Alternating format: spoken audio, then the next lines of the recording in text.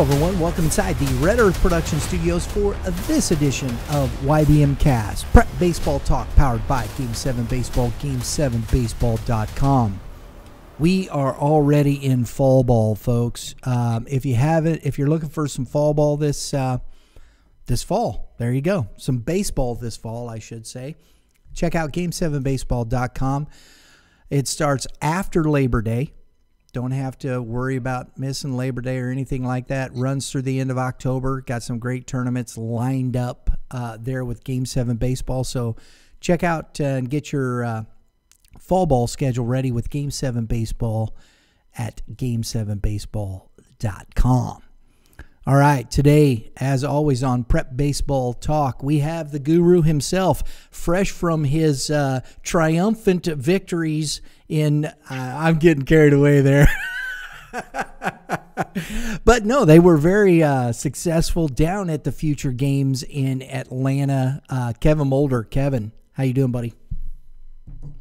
I am doing well. Trying to catch my breath a little bit, and had a really fun but busy week last week, and had a successful trip last week. So that and I wasn't able to keep up as much. I said that to you before we started, but wow, undefeated. I think you even lost one last year. It just keeps getting better and better every year. Yes. Last year we went 2-1. This year we were undefeated. Played extremely well. Had a lot of guys kind of make names for themselves, or just kind of reconfirm who they were to some of these, colleges. There was over 375 colleges there, and a lot of the guys, they knew who they were. But when you're on a field playing with other type talented players and you stand out, it kind of goes a long ways for you. I know a lot of them have busy days yesterday with the start of contact, the contact period starting for them with college coaches. So busy day for those guys, receiving phone calls from a lot of the colleges that just saw them play a couple days before. Last year, Xander Schmidt was the MVP from Missouri of the entire Future Games last year. This year, undefeated. Kevin, you've been doing this a long time. This is a progression in the state of Missouri and the level of talent. I think the talent's always been there. Is it just, are we developing? Is it being developed better? What's going on here?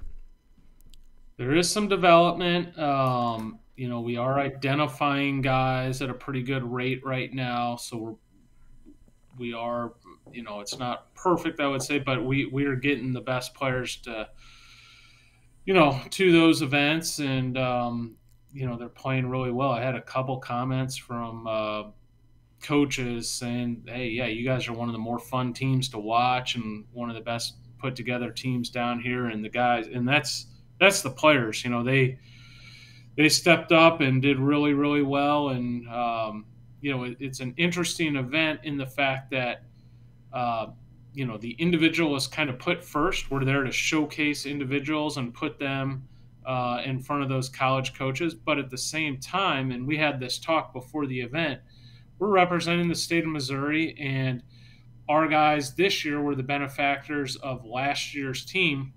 Last year's team was really good. You mentioned the MVP. We had a number of guys, and when I say a number, a ton of guys move on to commit to colleges.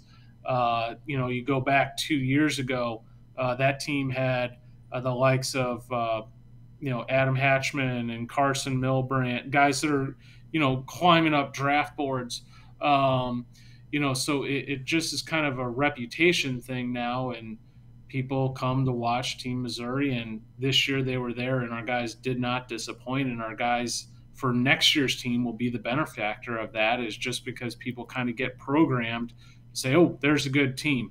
It's kind of like our high school stuff that we talk about, and good programs, and there's teams that rise up, but then there's those teams that you're used to just always seeing there. We kind of have that thing going for us right now. We've kind of built it into that, so that's a great thing.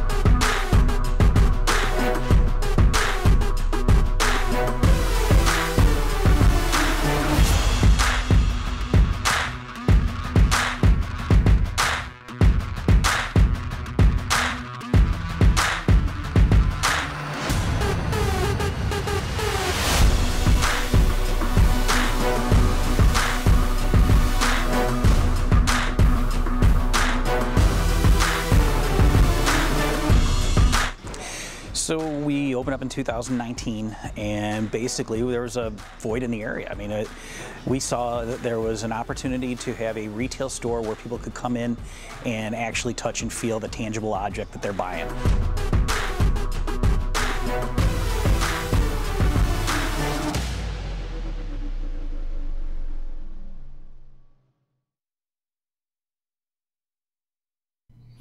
I think it's cool too, because as we've talked, there's the junior Future Games as well, and so you have kids all the way down I think into the 2025 class.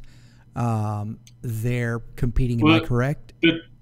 The 25 class is the high school class that competes. Okay, that's going to be juniors. The junior Future Games is a 13U event, so going to be 8th graders, and then a 14U event, which is going to be freshmen, which is our young guys, and that's also a lot of fun.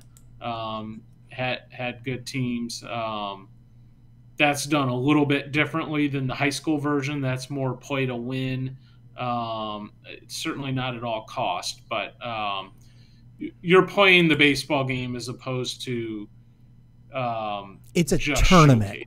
It's more of a tournament, yes. Correct? Yeah. And those are like 26, 27s then, right? Is that what I'm... 27s and 28s. Oh, wow. My goodness. So the 26s have kind of a year off. Gotcha.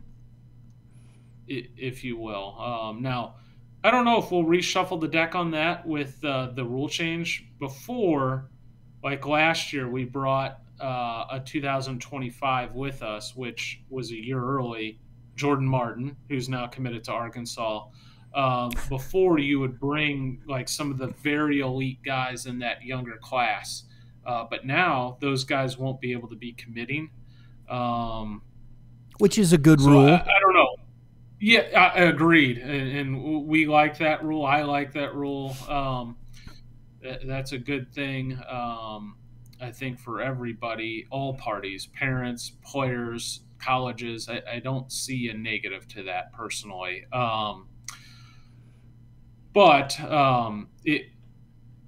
We weren't, that rule came out in late March, April. So I don't know. We might have a Future Games for that missing class now. Before, we invited the top end of that group to come on board for the high school. So, and what I think is cool, and we got a couple events left for Youth Baseball Midwest this summer. We're doing the Legion All-Star Game, and then we've done this our third year in a row with the St. Louis Youth Sports Outreach Home Run Derby, the cops versus kids. And I'm finding this more and more. It was interesting because we have a young man coming to compete in that, Michael Wolf, that just got back from the junior games there. And that was, we asked what's your best baseball moment so far. And, because we're showcasing the kids, just having some fun. It's a community event. It's not for fun. It's just to have some fun. It's to support the officers in our local communities and show them we care about them a little bit. So we have a home run derby. It's fun. And we've had some great kids in the past. We got Michael Wolf there, and he said, and I noticed he says, playing in the Junior Future Games. So, I thought, oh, okay, that's cool. I didn't know that about this young man. These are kids that have been nominated by coaches and stuff that we've seen, that are coming out. So I love the connection of the community and the things this way. I think it's great, Kevin, that, you see some of these young kids, they're solid in this respect. And not to mention, he's coming out just to have some fun, get in the community, support that with their families. That's what baseball should be about, right? Very cool event. Yes, absolutely. Let's talk about some of these kids that, because I know you go down and coach some of these younger teams as well, correct? You're just running all over everywhere. I help out, yes. This year, I wisened up a little bit. Instead of trying to coach all the teams and running myself on the ground, I was fortunate enough.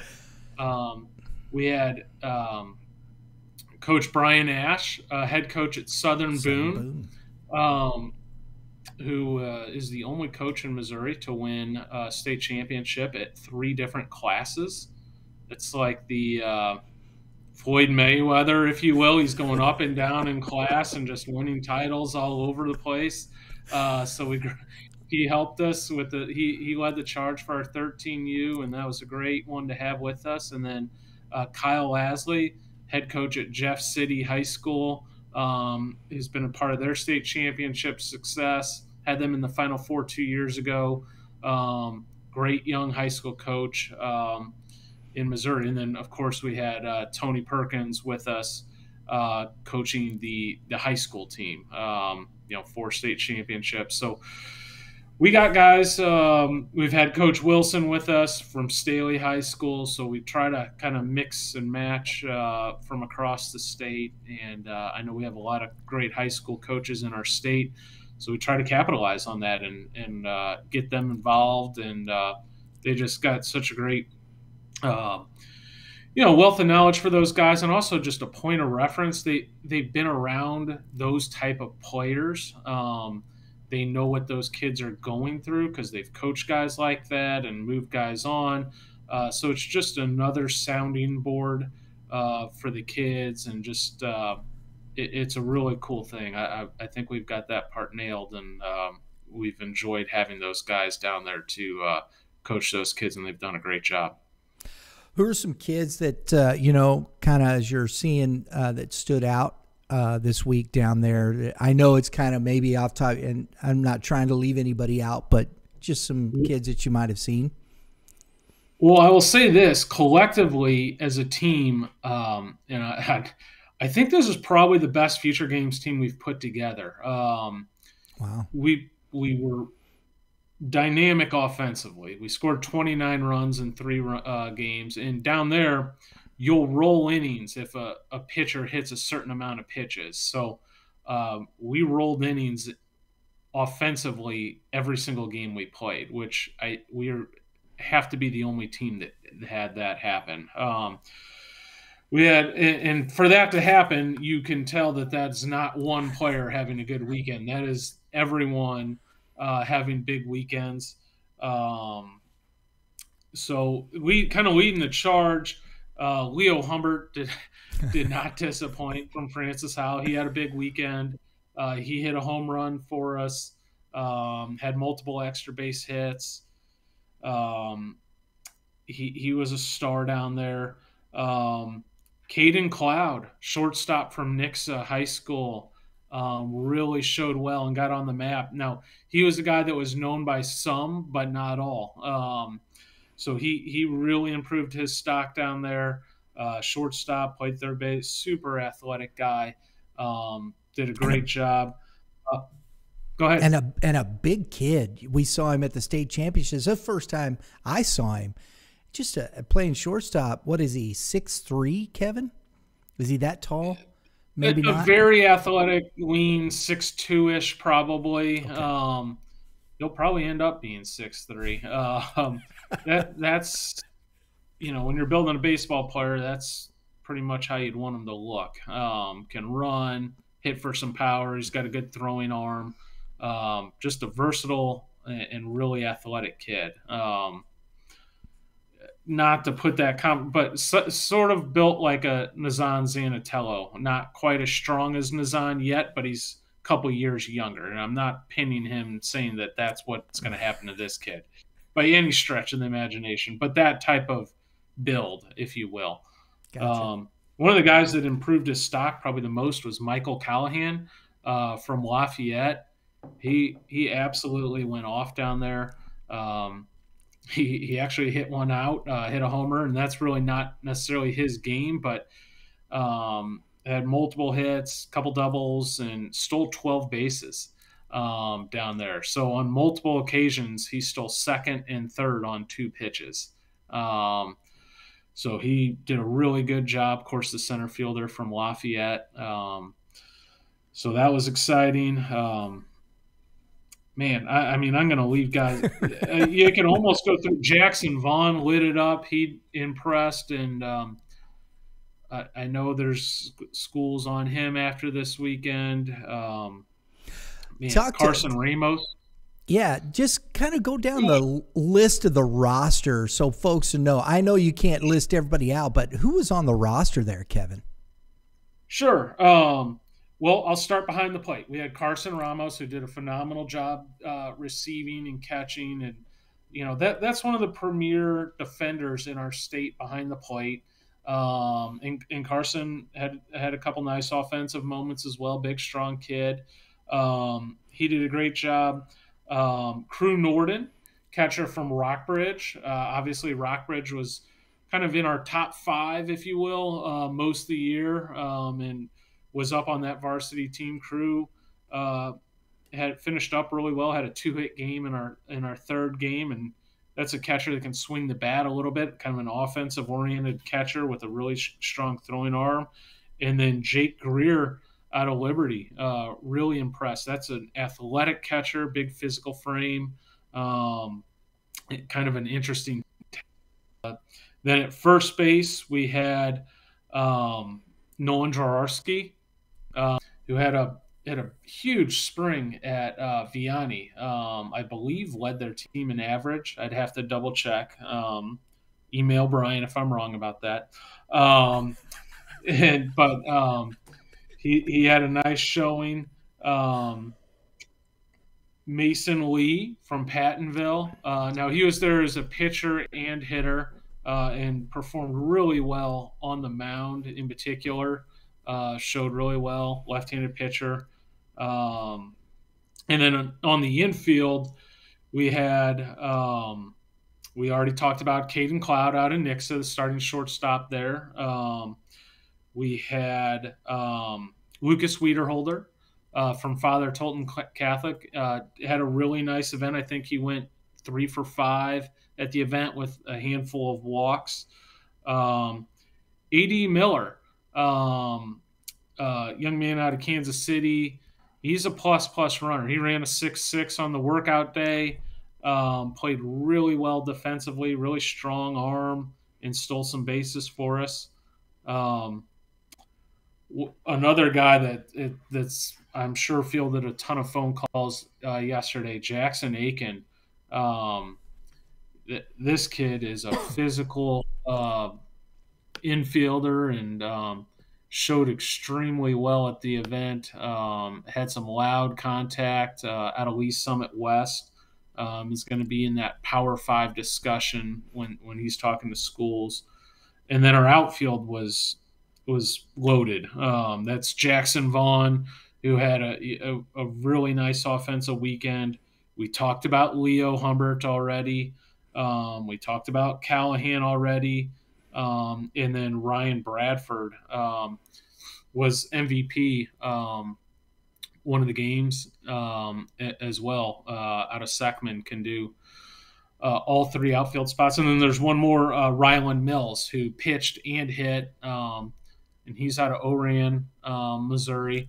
Kind of a little bit off the radar. Not everyone kind of knew who he was, but he showed extremely well. And then we won So they give an MVP out for every game, a player of the game, if you will. And we got all 3 of those. So Ryan Bradford won 1, Ryland Mills won 1, and Michael Callahan won 1. Wow. So we were firing on all cylinders. That's awesome to hear, and I'm so glad for these kids because, Kevin, you've seen this, I'm sure. Regardless of what, I understand there's talent, and this is what's so tough about events like this. You're talking about all these scouts, you're talking about this situation, the being able to handle that kind of pressure. Now, I know some of these kids have been in these environments to a great degree, but yet I think, to me, when you start talking about, yes, everybody wants to show, and when you're talking about showcasing and things of that nature, and you're talking about playing a ball game with it, I love the fact, I think Coach Perkins, his attitude is always, hey, got to win the baseball game. Yes. And I think that shows well, because when you start putting those two things together, it's one thing to go and showcase your talents, but it's another, can you apply it within a baseball game with teammates, with guys that you need to succeed for. And I think that's the whole scope of this. And when I think you can combine those two things together, then you really have something special. Yeah, absolutely. Absolutely. And that's kind of the trick of the deal, is you got to do both, showcase your talents and then also operate as a team and show that you're, a good team player at the same time, right? Exactly. And, when you're talking about a college coach, and I think sometimes this gets lost in all the discussion to a degree, some of these high school coaches, there's high school coaches that, they coach and they're not going to get fired or anything like that. Okay, fine. But you get into these collegiate areas, especially Power 5, if you're not winning or performing at that level, you lose your job. Right. So these guys are coming down there with this expectation. I know it's college. I understand it's about, education. We say these things, but when you put the spotlight that bright on this, there is that factor when these gentlemen say, hey, we want this young man to come and play for our program. There's an expectation that comes along with this. I think it's a full-time job. I know that sounds strange, and I understand we think about, scholar athletes. I agree, it's fine. But in today's day and age with athletics the way it is, I think it's a different ballgame.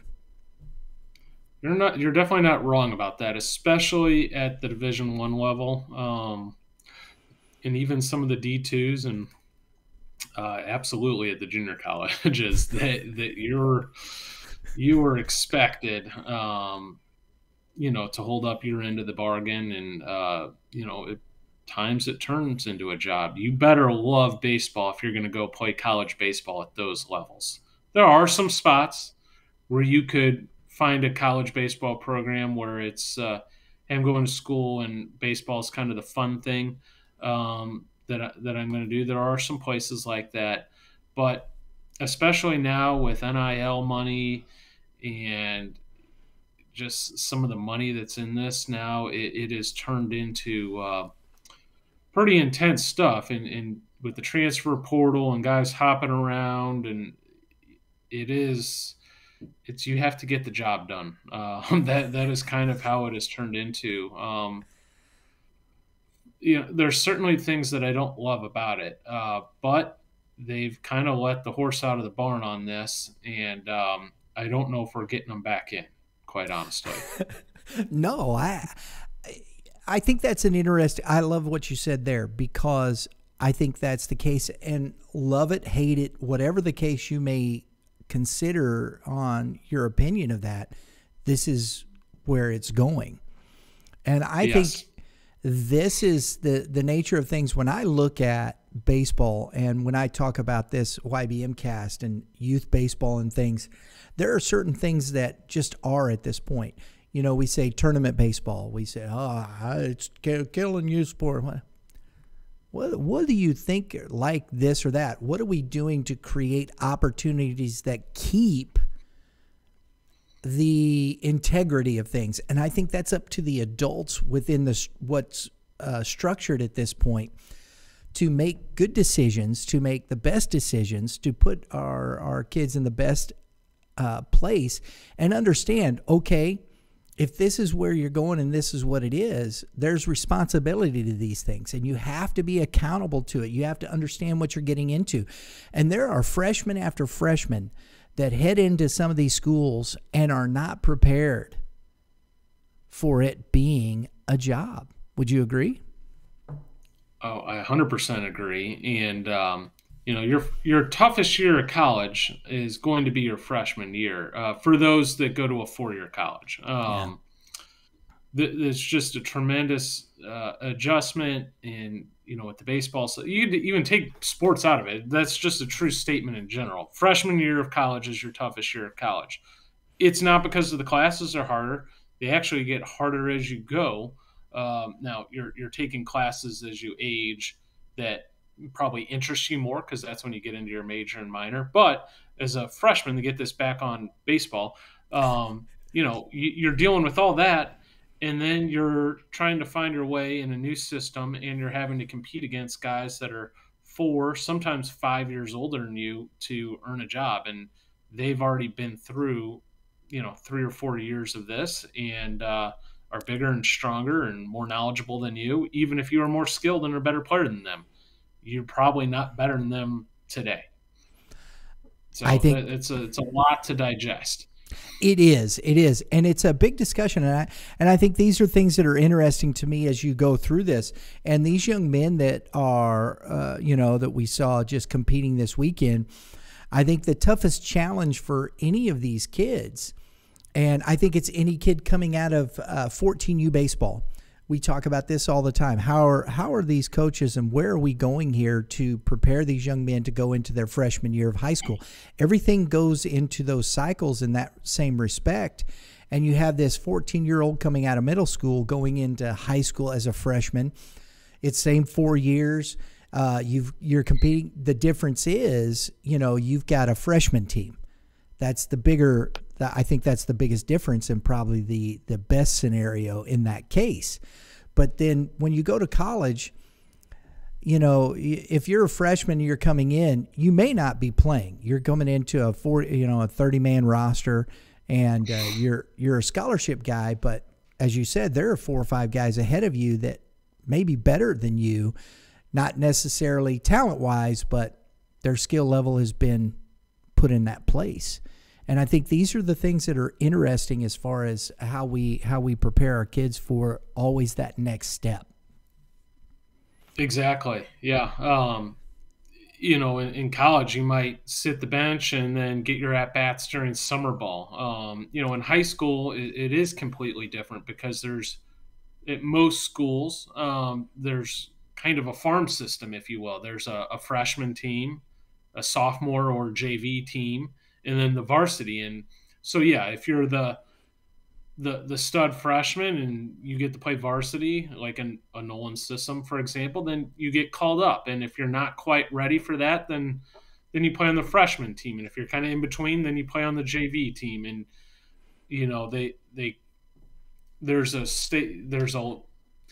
there's a couple different levels of their of development there for you to fall into. And at college, though, are you in the starting lineup or in that little mix of guys that's going to help us out off the bench? And then if you're not, then, maybe we're looking at redshirting you or possibly moving on from you. That's kind of what it is nowadays. There you go. I think it's very interesting, and I love these conversations after, especially when you're looking at these types of events. These are kids that are the highest level.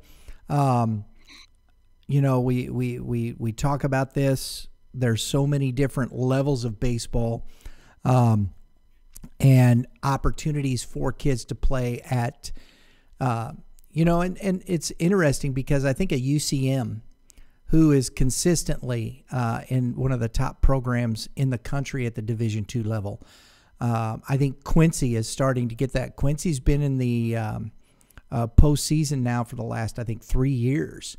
Here in Missouri, And you have, I think, Coach Ewell over at UMSL really starting to. I mean, he's recruiting crazy, man, over there. You got Maryville, who's having success. You have these D2 programs that are high level, and as you said, those are schools that when you're going there, you're going there to compete and play at that level, and there's an expectation upon you. So if you're not developing and getting better, then they will definitely move on from you. Yes, that's what we've turned into. Like I said earlier, for better or worse, and nowadays I think it's even more important to find the right fit for you. It's not necessarily the biggest school that calls you. Um, Now you're seeing guys, maybe you go to a Maryville or a Division II school, an UMSL or whatever, and you become an all-conference player. And I don't think you should necessarily think like this on the front end, but we've seen guys go out of the GLVC, that's their conference. The top players end up in the SEC. The last two pitchers of the year have ended up in SEC schools. So you're seeing quite a bit of that. It's, hey, let's go to a place where I can play, I can get on the field, and you will be recognized. You will be found. And that's turned into a solid route for kids. Transfer portal. It's what it is, right? It is, yes. Hey, and again, as you said, I think that horse has been let out of the barn, and he's running pretty free right now. Well, they create the rules for they say student athlete wellness and protecting their rights, and that's great. But what has happened with it, so yes, if a kid's unhappy, we want them to be able to transfer. Great, they'll transfer. Hey, a kid should be able to make money off his name, image, or likeness. Okay, great. I get that. It's a free, free market idea, and it's America. Sure, I'm on board with a lot of this, but the unintended consequences of this are, hey, if kids can transfer and kids can make some money off their name, then there's some strings attached with that as well. And those are the unintended consequences. And kids are going to bounce around to schools, and there's a different level of expectations that come with that. Folks, this is conversation I think we're going to have throughout the off season as we go through these things, because I think as we're seeing these things, everything progress, I want to drill into some of this through the off season, Kevin, because I think these are conversations that need to be had. If you're a parent, how do you understand the NIL stuff? Are you part of that? Where does that go to? How far does it reach? Transfer portals, all these things that are new on that level, as opposed to what the thinking used to be concerning recruiting, right? Yes. So I think these are things that as we outline through and coming into the next season, I think will be some fun conversations. But I want to say congrats to you and the staff and what you guys are doing over at Prep Baseball Report, the Future Games, and the success you're having, Kevin. Kudos to you, man. Appreciate it. And I'd love to touch on the pitchers real quick too. Oh, we didn't get there, did we? I don't want to leave those guys out, because as always, that's my fault. We had some good performances on the mound as well. And I'll just take you through it. It was kind of lit. JD Dorman was a absolute showstopper on Saturday for us. Was up to 92 on the mound out of Vianney. We had a number of good performances. Noah Johnson out of East Prairie, 6'4" right-hander out of Southeast Missouri, did really well. Started one of the games for us through a couple scoreless innings. Camden Loman out of Fort Zumwalt North, extremely effective versus Team Michigan through 2 scoreless innings and was into the upper 80s for us. Jake Collier, the lefty out of Pacific, was our game 1 starter.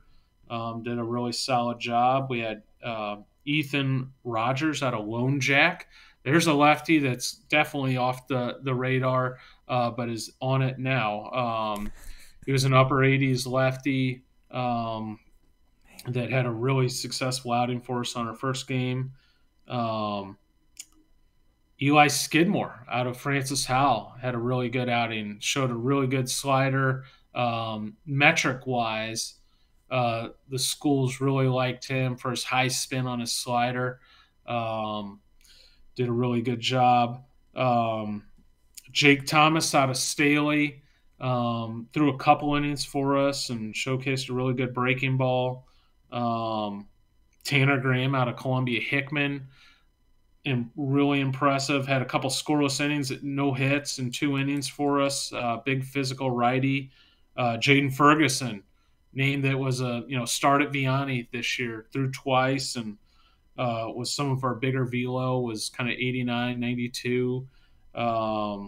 So had a lot of really good performances on the mound as well. Oh, Mason Lee had we talked about that already.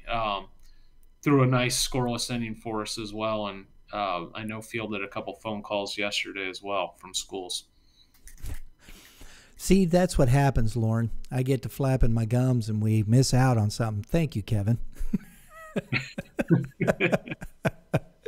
See, that's what happens when you let the horse out of the barn. Yeah. Pitchers are athletes. My son would be very upset with me. Yeah, well, I wasn't going to let you forget about the pitchers. No, because you were a pitcher as well. There you go. Yes. Got to keep that. We're looking forward to, Kevin, here we are. It's August 2nd. That's just crazy. Where'd the season go? I don't know. It just seems like we were at Baldwin doing the Kirkwood, Kirkwood Webster game. Right? Yeah. It was like 2 weeks ago. That's the way it feels, man. I'm not kidding.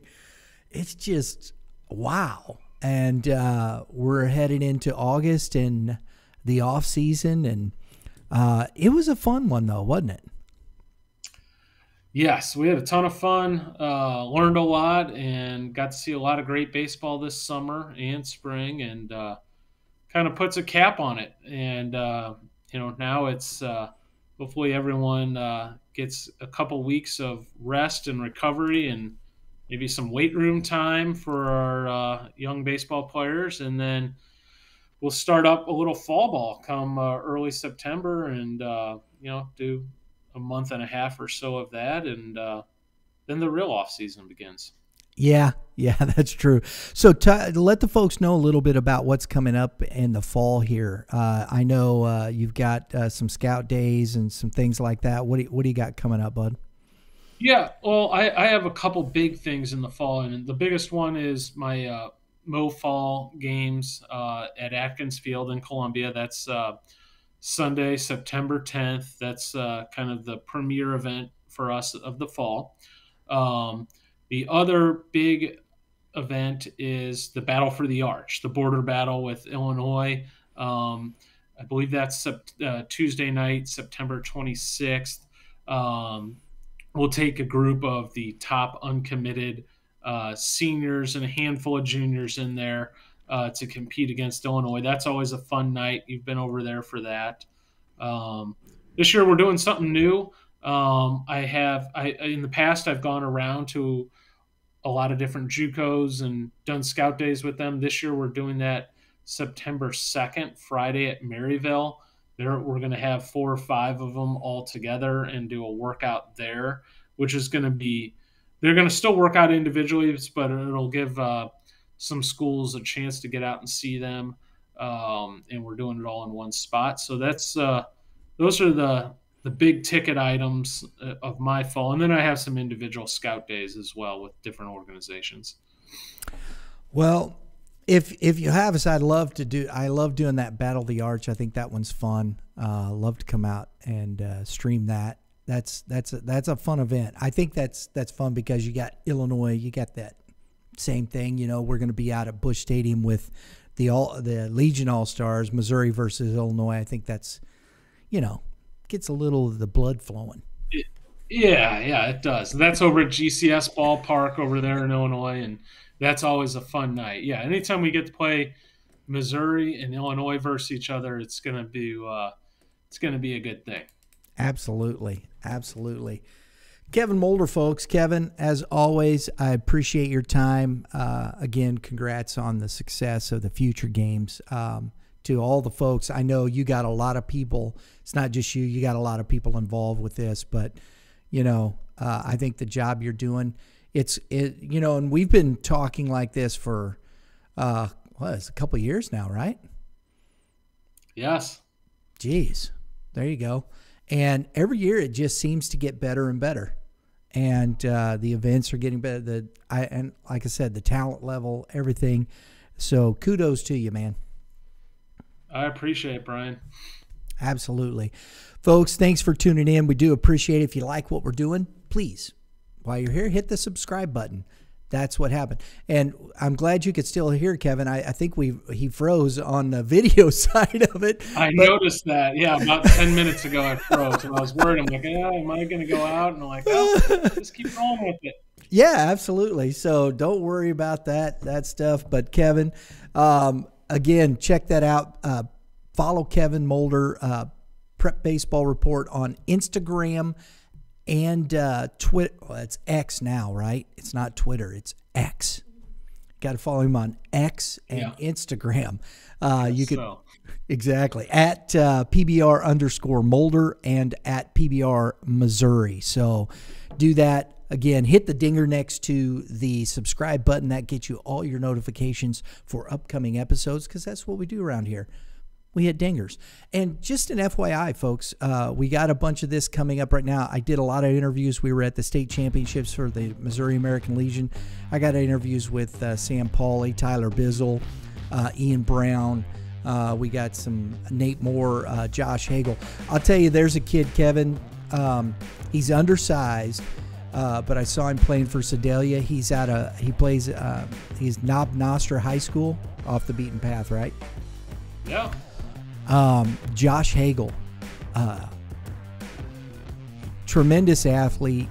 You know, he should play probably at a Division II school. I mean, just a really good shortstop, and saw some high level plays from that young man as well. Pitched, hit the ball all over the park. There's a young man that's kind of off the beaten path. He's a junior, going to be a senior at Knob Nostra. So he's a kid that hopefully we'll see some because he's well worth the price of admission. He's a player. But that's all I got to say there. Thanks for tuning in, folks. All you pitchers. Kevin? Keep throwing strikes. There you go. Hitters, hit some bombs. And we'll see y'all next time.